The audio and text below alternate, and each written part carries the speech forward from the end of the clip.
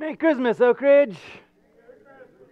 It is wonderful to be with you. We started this new series along with the Advent season last week called His Name Shall Be. And I want to invite you just right up front, if you have a Bible with you, whether it's a paper Bible or a digital Bible, maybe you need to open a new tab or borrow a Bible, go ahead and do that. But if you would lift your Bible up nice and high and just say, I got my Bible, PJ.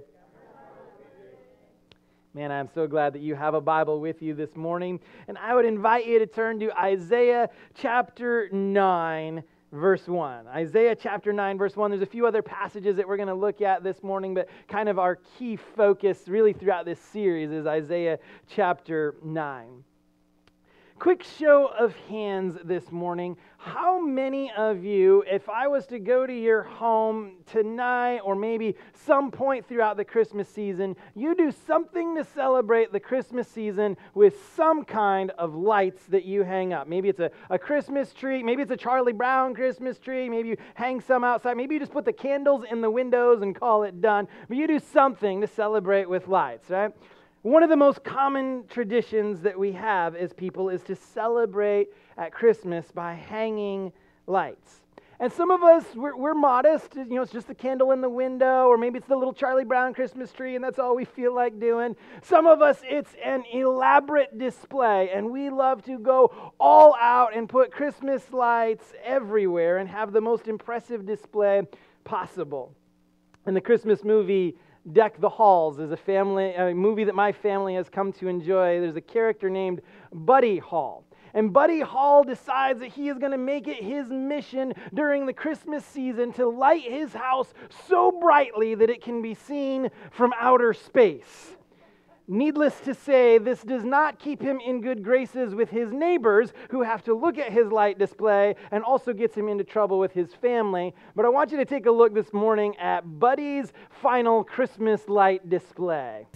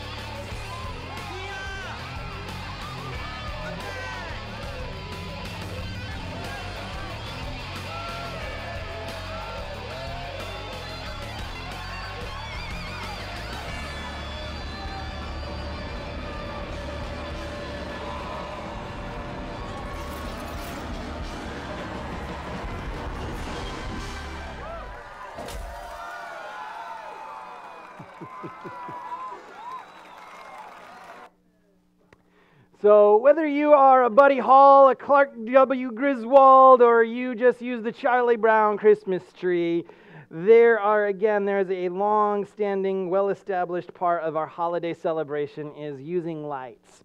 And I think we'll see in today's scripture reading that there's a good reason why lights are such an important part of our celebration, as they are intended to remind us of the Messiah, Jesus. And this morning I want to start by looking at the key passage for our series in its context in Isaiah chapter 9. And so again, hopefully you're there. Isaiah chapter 9, his prophecy starts out this way in verse 1. Nevertheless, there will be no more gloom for those who are in distress. In the past, he humbled the land of Zebulun and the land of Naphtali. But in the future, he will honor Galilee of the nations by the way of the sea, beyond the Jordan. The people walking in darkness have seen a great light. On those living in the land of deep darkness, a light has dawned. You've enlarged the nation and increased their joy. They rejoice before you as people rejoice at the harvest, as warriors rejoice when dividing the plunder. For as in the day of Midian's defeat, you have scattered the yoke that burdens them, the bar across their shoulders, the rod of their oppressors. Every warrior's boot used in battle and every garment rolled in blood will be destined for burning. It'll be fuel for the fire. For to us a child is born. To us a son is given. And the government will be upon his shoulders, and he will be called Wonderful Counselor, Mighty God, Everlasting Father, Prince of Peace. Of the greatness of his government and peace, there will be no end. He will reign on David's throne and over his kingdom, establishing and upholding it with justice and righteousness from that time on and forever. The zeal of the Lord Almighty will accomplish this. In Isaiah's prophecy, and specifically verse 6, there's these names that are given to this son who would be born. And these names have been sometimes referred to as throne names, following an ancient practice that was common at the time that Isaiah wrote his prophecy.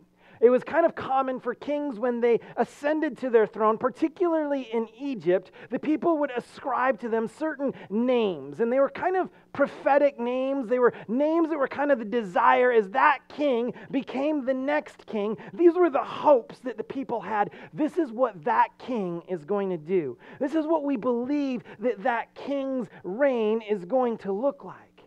And Isaiah is foreseeing this day for God's people who are living in oppression.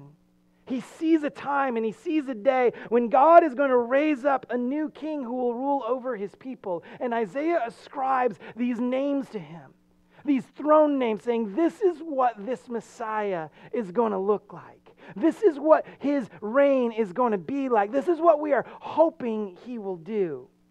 He will be a wonderful counselor, mighty God, everlasting Father, Prince of Peace. And each one of these throne names, if you will, help us to understand a little better who is this Messiah? How did he fulfill the hopes of the people of the first century? And who is he for us? Last week, Pastor Christia shared with us about the first of these throne names, Wonderful Counselor. That Jesus Christ is extraordinarily incomprehensible. That our Messiah is beyond what we can fathom, beyond what we can understand. That a God who had created stars and heavens would allow himself to be born as a baby in a manger for us. He is wonderful and incomprehensible, and he is our counselor. He is our advocate. In one sense, it's the legal sense that he is our advocate. He dies on the cross so that the penalty that sinners would owe God, death and separation, would be dealt with by him.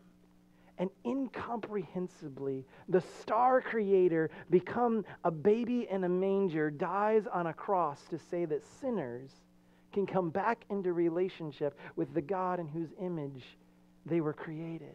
And this wonderful counselor, he's also our counselor practically. He walks with us through life in prayer and the Spirit and the Word and his people. We have relationship and connection ongoing with this God.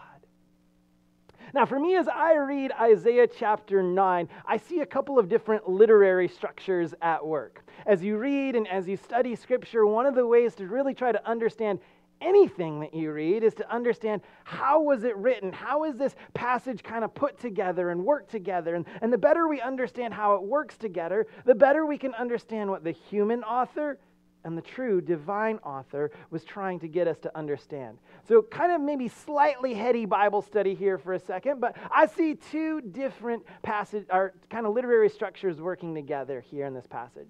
One of them is substantiation. And substantiation is kind of the opposite of causation. Causation moves from cause to effect. Substantiation moves from effect to cause. And so as you read Isaiah chapter 9, you kind of see in the first 5 verses, here's what this Messiah is going to do because there's a son given.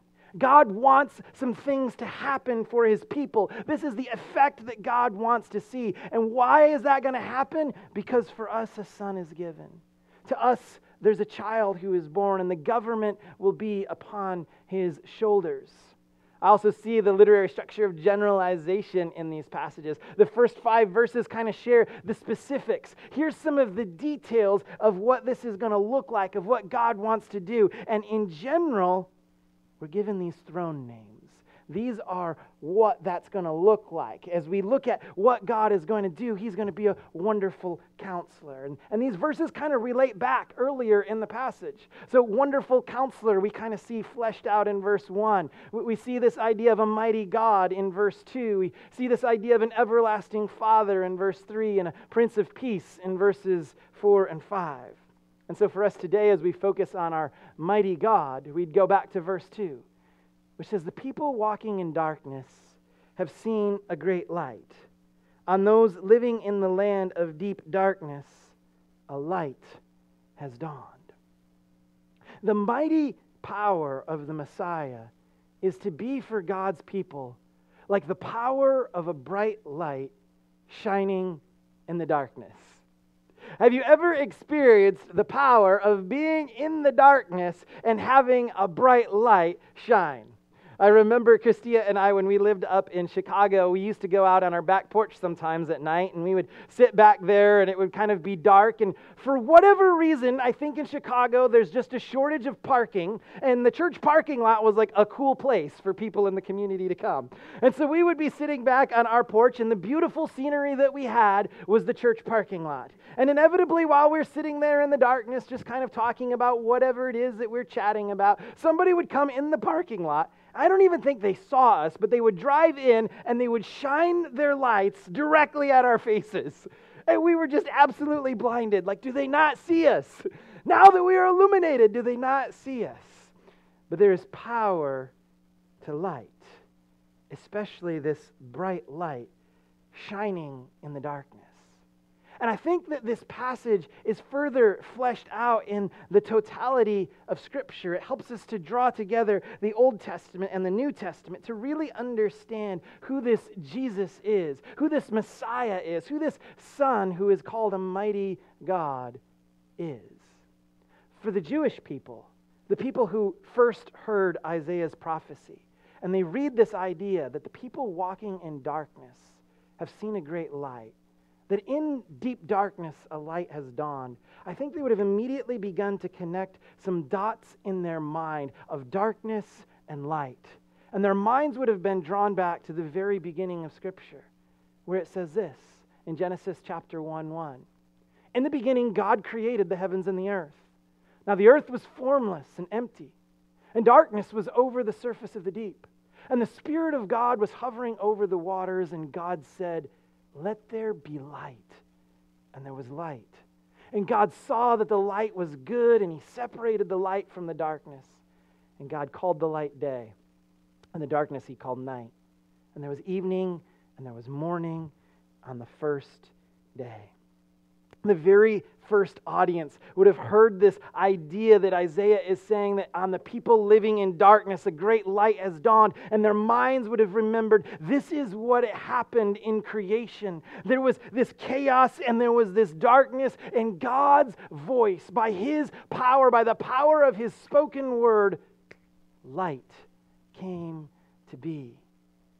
One of Jesus' closest disciples, John, picked up on this theme, and he begins his gospel this way.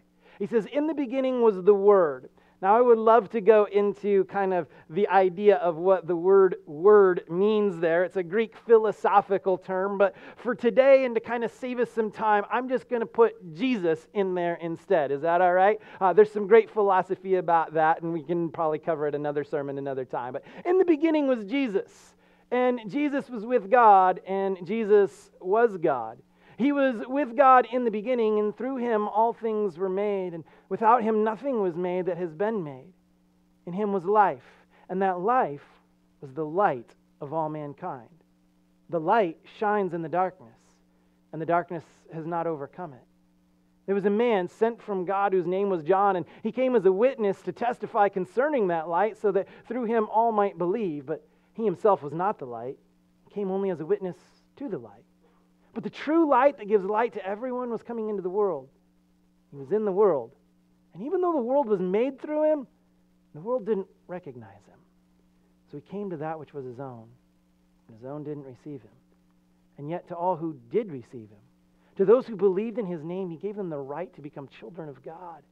Children born not of natural descent, nor human decision or a husband's will, but born of God. The Word became flesh and made his dwelling among us. We've seen his glory, the glory of the one and only Son who came from the Father, full of grace and truth. So what is it this morning that ties these passages together, that help us to understand who this Messiah was supposed to be, and in fact, who he is? Why is it that when we think of Jesus, we ought to ascribe to him the title, Mighty God? For one, he is the God of creation. He is the Word. He is the one who was with God and was God at the beginning. And in the very beginning of creation, when all was darkness and all was chaos and God spoke, it was Jesus. He was the Word who was with God and was God, and by him all things were made, and without him nothing was made that has been made. He speaks. And by the power of his voice, the universe is formed. He's that powerful. There was no action that the Father took apart from Jesus. Jesus and the Father are one, and so Jesus, our Messiah, was intimately involved in this act of creation. It was Jesus who first spoke light into the darkness, order out of chaos. And I would argue he's still in that business. He's still in the business of making something out of the chaos of our lives.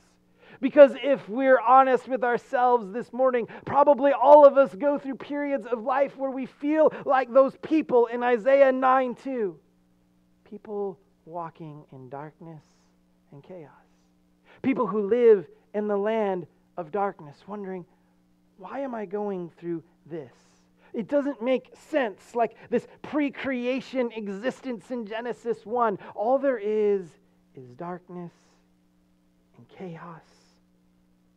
And God's promise through the Messiah is that he can break forth into your life like the power of a bright light, to bring hope and power into the midst of what feels like darkness, to bring order and peace in the midst of what feels like chaos, to bring design and joy in what feels like confusion or pain, to bring presence and love into what feels like pain and loss. Jesus is our mighty God, and by his voice the universe came into being, and this same mighty God still desires to speak into your life. Jesus is the mighty God of creation. Jesus is our mighty God because he is holy. Light stands out in darkness. In Genesis chapter 1, it's the very first thing that God does when he speaks light into existence. Genesis 1 says, God separates the light from the darkness. The darkness he calls night, and the light he calls day, because light stands out in the darkness. We don't have to look very hard to find darkness. Ever since Adam and Eve ate fruit in the Garden of Eden, the darkness of sin ravages our world. Wars and violence, greed, injustice, poverty, hunger, human trafficking, disease, anxiety, loss, pain, fear, death, they're all the result of sin. And yet, the life that Jesus lived was one of perfect holiness. He was different from the darkness around him. The Word became flesh and dwelt among us. The light that existed came to this earth and lived among us in perfect holiness. And he met those living in sin, and he called them to go and sin no more. He extended grace to those in fear of judgment. He granted healing to those struggling with disease and welcomed those who were outcast. He connected sinners to the grace of God's very presence. Jesus is perfect holiness. He stands out amongst the darkness just as light stands out from the darkness. He is a mighty God. And part of the beauty of the might of this God is that he didn't hold his holiness to himself, but he imparts this holiness to those who would believe in him. His desire is to extend that holiness, that those who trust him can take part in it. He is a mighty God. He was with God in creation. He is holy, and he brings forth life. He was the one who created life in the very beginning, in the Garden of Eden, this creation moment we read about in Genesis chapter 1. He sustains life for all of humanity. And for those who stray and walk away, he offers life again. He renews life for us. Jesus' desire for you is that you would experience life and life abundantly, says John 10:10. He wants the absolute best for you. Death and darkness and chaos are the result of separation from God. But light and life are the result of our connection to him. Jesus' desire is not to ruin your fun or to keep you from experiencing good things on this earth, but rather to invite you into what will truly bring fulfillment and the greatest experience in life. The devil is a liar who tempts us with all kinds of false promises that never measure up, saying if you would do this, you would enjoy yourself. If you would do this, it would bring you peace. If you would do this, maybe it would allow you to chase after the love that you want. But the devil is such a liar. And every time we pursue the sin that he offers, it leaves us in more darkness and closer to death. But by his power, Jesus Christ, our Messiah, the mighty God who created life and sustains life, offers new life. He says, you can be redeemed and made new in me. Your whole identity and purpose in who you are can change because of the work of our Messiah. He's that powerful. He can change even you. Our Messiah is more powerful than the chaos that existed before creation. He's the one who can speak into that chaos and bring forth order and life. He's more powerful than the darkness of sin that we see all around us because he is holy. He offers us life. He created it and sustains it. And he offers it again to us. And all we need to do is recognize and receive him. At his first coming, he came to that which were his own, and they didn't recognize him. The Word became flesh and dwelt among us. The life that gives life was in the world, and the world didn't recognize him. Our role is only to recognize that the Messiah has come, that Jesus is here. He's the God of creation. He's the Holy One. He's the one who offers life, who created it, sustains it, and redeems it. And we have the ability to see and to worship our mighty God this morning. So my hope for you as you drive around the community this Christmas season, as you visit the church, and even maybe as you sit at home and see the twinkling lights, may you be reminded of the light that shines in the darkness. Be reminded of the promised Messiah. Be reminded of the one who had the power to speak light into the darkness. The Word who became flesh and made his dwelling among us, who calls us to recognize that he is God's promised Messiah, our mighty God. Will you pray with me this morning?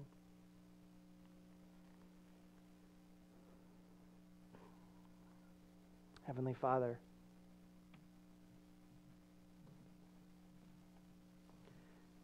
I don't think we pause often enough to just realize your strength,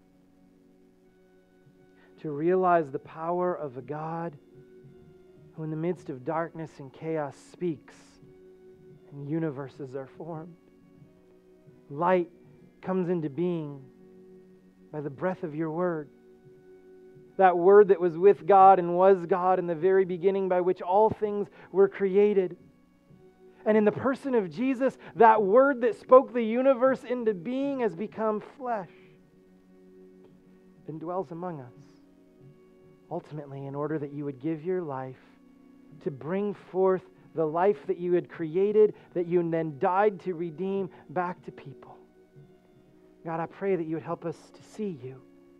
Help us not to miss the presence of our God in our world, in our church, in one another. God, help us not to miss what you are doing. Help us not to continue to go through life and feel like there is no hope and there is no power and there is no strength. Help us in those moments when our life feels like we are lost in chaos and darkness and we don't know where to turn. Help us to have eyes to see the light that shines in the darkness.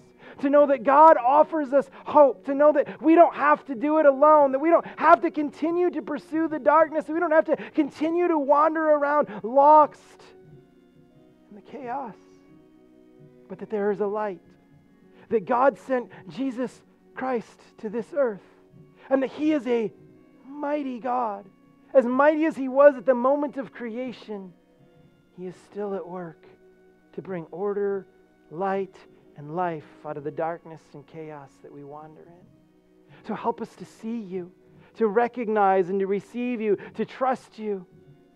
And all of these things that we go through, and all of the chaos, and all of the busyness, and all of the fear, and the anxiety, and the doubt, and the temptation, and even in the moments where we falter into sin, help us to see the light that is Jesus, and to trust not in our strength, not in our ability to pick ourselves back up and do something with our lives, but help us to see that our God is infinitely greater than we could ever imagine. To trust the Messiah who was promised to a people living in the land of darkness, walking in darkness. A great light has shined. Help us to trust our mighty God this morning, Jesus Christ, our Messiah, in whose name I pray. Amen. We want to remind you that you can give your offerings as you exit this morning and also online at oakridgewc.com/give. We want to invite you to come back and join us next week. We'll continue our series, but there's lots of opportunities before you get to next Sunday. A concert with Jonathan White tomorrow, Campfire Christmas coming up on Saturday. Am I forgetting something, or you're giving me weird looks? She's waiting to see. I don't know. What am I going to say next? If you're in the Living Nativity, we would love for you to come forward to help us go over some things. 5 to 10 minutes. We'll get started with our meeting. That sounded really awkward. Great transitions. We love you. We hope you have a fantastic week. If you are in the Living Nativity, 5 or 10 minutes, please come meet us up here. Have a great week. Go with God. We hope to see you a few times this week. God bless.